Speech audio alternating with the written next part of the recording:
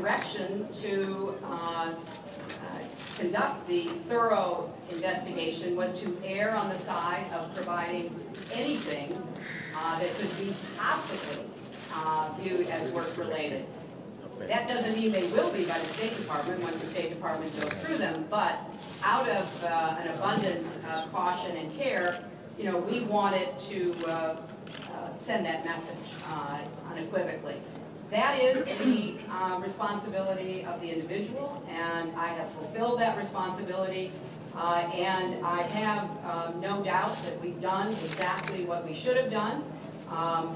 When the search was conducted, we were asking that any email be identified and preserved that could potentially be federal records. And that's exactly what we did, and we went, as I said, beyond that, and the process produced over 30,000 work emails, and I think that we have more than met the request from the State Department.